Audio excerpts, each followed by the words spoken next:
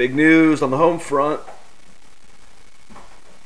We're having a big party tonight. Maybe a big party. It's just a party. I only assume it will be big. I guess big is a relative term. Last night I played in a poker tournament with this theater company, Theater of Note, that I'm kind of affiliated with. I don't do any actual theater with them, but I live in this apartment complex where a bunch of them live. And one of my best friends, he lives next door to me. He's like one of the kind of founding members. I don't think he's a founding member, but he's like on the artistic board. He's been with them for a long time. They had this fundraiser, and they did a big poker tournament, 90 people. And I'm going to show you what it looked like right before we got to this poker tournament. It was us in the car. Here it is. It's like they hope that they just sort of don't worry about getting it, just enjoy it. Yeah. And you'll glean something from it, and that's what's cool. Hey, dude. I'm recording this. Are you on?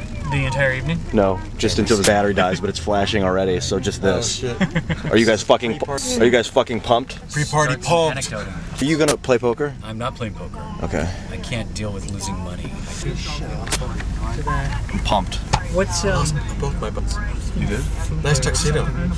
Thanks. What, this? I rarely do stuffed mushrooms, but Oh, night pics. I wonder if that means that we can't see the color. There, and I can get the sweet color of blue. Delightful powder blue tuxedo, 1973. Thank you very much. I think this is a good. This is all I needed to get. I plan on winning this poker tournament. it has to be somebody in our complex who wins so that we can come over and watch the. It's pretty crazy. We were excited. And the craziest part is that I won the tournament. I won the whole tournament. I won a 32-inch Panasonic flat screen HD TV, $1,300 TV. I don't even watch TV. So I told Kif and I decided if either one of us win this tournament, I said the TV is going to go in your apartment because he's got cable next door, and we watch like The Daily Show and Project Runway and Colbert Report and Adult Swim, and it's amazing. And then I won, and this is what I think. This is where it gets controversial. This is where it's not just me telling you about what happened, but what I feel, what I think about what happened. I think that I won this tournament because I really believed that I was going to win. When I responded to the Evite about it, I said yes in my comment. People always leave comments when they respond to Evites. My comment was, I am going to win. And it was scary to say it. Like you get that feeling in your stomach when you say something that you don't want to believe. Like say you don't think you're a good actor. I was doing this with Amanda last night. I said, look at me. Tell me that you're an amazing actor. And she said, it's hard. And I said, I know. That feeling in your stomach that you have to bypass. That feeling that makes you wanna not say these things, these positive things that you can do something out loud. You know, people don't want to say it because as soon as you say it, as soon as you manifest it in reality, it becomes real. And it becomes, that's it, real. You create your reality. You can do anything. I can do anything. I believed that I was going to win that tournament, and I did. And it got down to the last two people. It was me and this guy, Nick. He's a professional poker player, apparently. I didn't know he had just mounds of chips. He had me out like 3-1. He had like 3 times as many chips as I did. But he was afraid. He was not focused. His mind was thinking about something other than what was going on. Amanda's putting stuff away. It's just obnoxiously loud. I'm getting everything ready for the party while Ian does YouTube. I've been doing stuff for the party all day. She's getting it ready. Well, I worked all day. And he's doing YouTube. I worked all day and all day yesterday. And I'm sick. Give a guy a break. Would ya? Hey, can I get a cookie? You can reach your arm over and get one. Well, I was just asking if I could have one.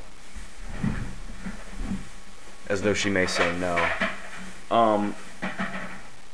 So it was me and him,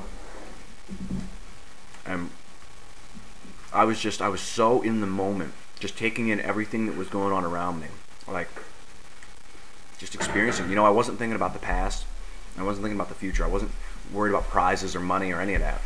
I wasn't thinking about all the mistakes that I made throughout the game, although I admitted that I did make mistakes. You can't live in those mistakes, or you're just going to get distracted and lose. So I was totally in it. I was just watching him. And the final table, I couldn't see him as we were playing the final 8. So all the people got knocked out, and then it was just down to me and him, and I couldn't really see him because the dealer was between us. So I was like, hey, can I move around? And the dealer said, yeah, if you want to. So I got up and I moved around, like right across from Nick. And he had just the stack of chips, but I just wanted to get in his face, you know? That's how you win poker. You just watch someone. You listen to them. And I knew when he was lying. I knew when he was not confident. I could just sense it. And I put him out on a Jack 6. I put him all in. I went all in, and he matched it. And I got this huge lead, and then I just put him out in the next 2 hands. Unbelievable. And I've never played a poker tournament before, but it's just about listening.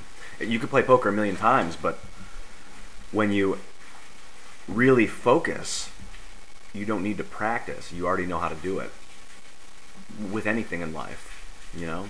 I think I could probably be a really good dancer. It's just about like letting go of all the stuff that's telling you that you can't be. I'm really excited about it. I wanted to share it with everybody because I'm pumped to watch Project Runway and The Daily Show and Colbert Report on this huge TV. See you later.